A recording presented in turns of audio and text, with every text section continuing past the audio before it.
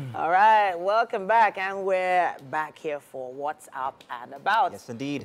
There's nothing else up and about today except the inauguration, which is about to begin, which is going to begin today, and of course, it's something to talk about. Yeah. But I wanted to bridge something real quick. Sure. Or maybe I should let you do it. Just Yeah. So there's so many different things to talk about with this, but let's just say all roads lead to Eagle Square today. As the inauguration of the President of Nigeria happens today. Now, this is to mark the commencement of a new 4-year term for the President of Nigeria. And it's taking place at Eagle Square. So it's happened at Eagle Square for a long time, you know. Exactly. It was formerly at TDS. Tafawa Balewa was here a long time ago. Long time ago. Exactly. So it's interesting. But then, have we actually talked to our kids about, the history of Nigeria? And have we actually talked about different presidents before? Have you had those conversations? So this, funny you should say, because that was what I was going to say. My daughter asked me this question on Saturday, and I tried explaining to her, and then I realized how much of Nigerian history we don't let our kids know, or we are inadvertently oblivious to the fact that they're noticing these things happening, but we're not defining it for them. We're not telling them this is what's happening, this is how it happens, it's a 4-year dispensation, change presidents and so and so and so. So it's something that I'm thinking that parents need to add to, even if you think they learn these in school, it's something that you consciously need to let them know about. So the internet has largely helped. Some years back, because I love giving quizzes, there's something I do, Mary Upgrade My Weekend, where you have to answer questions. And I realized that as at 5 years ago, 8 years ago, you could not find trivia on Nigeria online. Oh, that is true. But now, if you go online, just type Nigeria trivia, you will find several questions. Questions that have answers that you can learn your history from. So much so that you get to know when we swapped from pounds to naira. These are things that are now easily accessible information. So it's something that I believe what many countries do. You see animations, different cartoons that simplify this knowledge. Part of their education. Exactly. And it's very But we don't do that here. It's not intentional in Nigeria. It's unfortunate. History used to be a significant part of education. Was there a period it was out of the curriculum? Yes, it was, but now it's back. There was a period it was out. History was out of the curriculum. There was? Yeah, there was. I know, I'm not very sure. Why would there ever be? Well, exactly, why would there ever be a time where history was out of the curriculum? But yeah, as a country,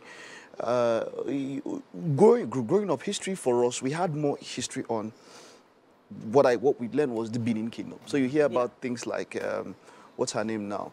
What's the princess of the Benin Kingdom? Is it a Mota or something? You walked into that one, I don't know. Okay. And then of course the Kanu Empire, the Jos Caliphate, all of that and all of it. So we had more of the Oyo Empire, the Caliphate and all of that. So we learned of these things individually. But I feel like with every generation, you have to upgrade what you learn to be conversant with what is going on now. So we should have more history.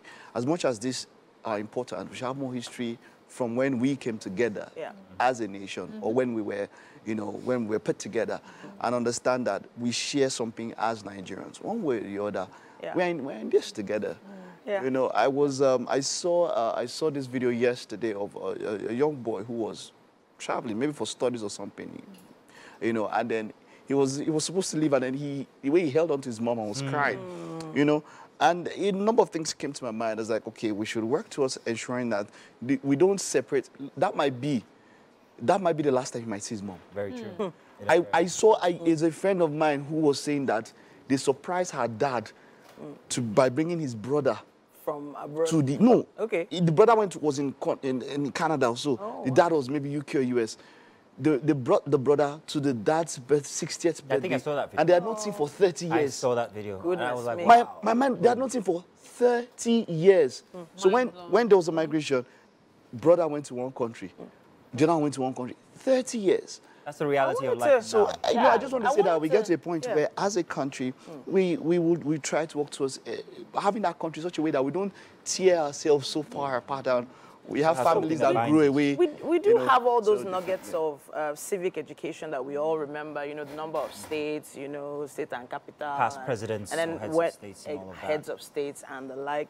But the thing is, I think it's actually based on how much of an impact different presidents had on the parents we have. True. Which will make them have discussions.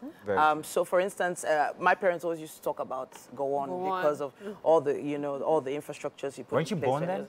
Really? Really? Not everybody is as old as you and Mike, but go on.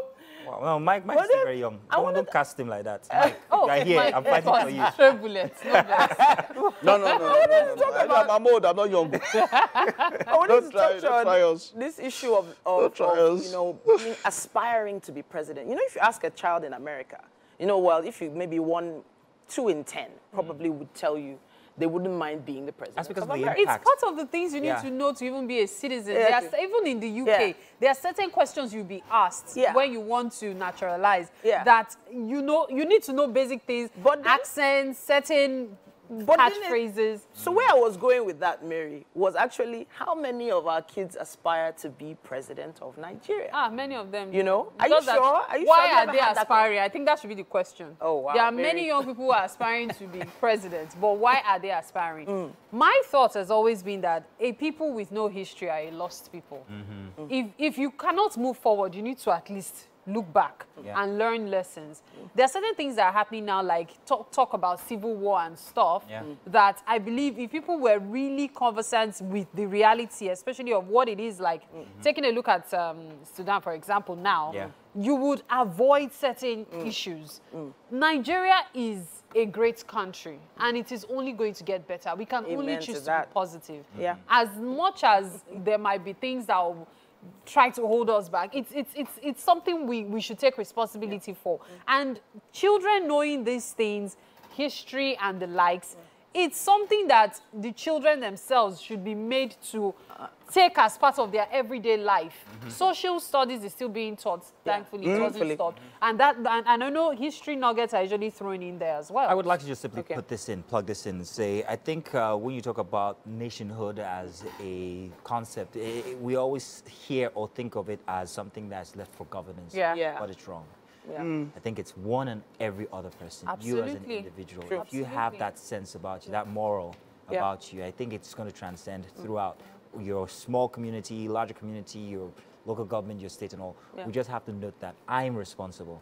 That's the mistake we make as a nation. Thinking that they'll take care of it. It's not my business. No, it's your business. Someone said if you want to change the world, you have to start by changing yourself. Exactly. The smallest unit of society, they say, is the family. And if you've not started teaching your family about things they could do to positively impact their nation, their country. So, you know, where is it supposed to start from? Is it going to start from the schools? Probably not. Let me give you an example, a very small example, a very local example. I saw this man who, he was driving this rather nice car. Stops by the side of the road, opens his trunk, and then he brings out a, what do you call these, pong pong? Oh, yeah. The, what do you call them in English? Okay, it's basically a bowl big to basin, carry basin. Cement. And he brought it out, brought out a couple of bricks, and then he commenced to actually place it inside of a pothole in the middle of the road. And I'm like, you're driving a big car. And I stopped and I'm like, what are you doing? And he told me, well, if he doesn't do it, it's going to go bad. So and it's gonna get a stitch in time. Remind me of Schwarzenegger. That's what he did. That impacted me in such a way that I'm like, if he can do that, if everybody had that sense about themselves, that it's not our property, it's my property. I think we'll have a better. This was exactly what Schwarzenegger did. Exactly what he did. I mean, there you see stuff, and in a few hours it's gone. He said this one was there for 3 days, a pothole. He came down himself. The video is trending. I mean, this is what 60-something, 70-year-old man. He started putting it and covered the hole. We need to take personal responsibility. I think that's something we are sadly lacking as people. You know how to blame others, but then what are you doing in your own small space to make Nigeria better? So during the live broadcast today, you're going to see the oath of office being taken. Maybe we should also say it along with the incoming president of Nigeria. All right, let's take a quick break. At this point, we'll be back with more right here on Wake Up Nigeria. So help us God. Amen.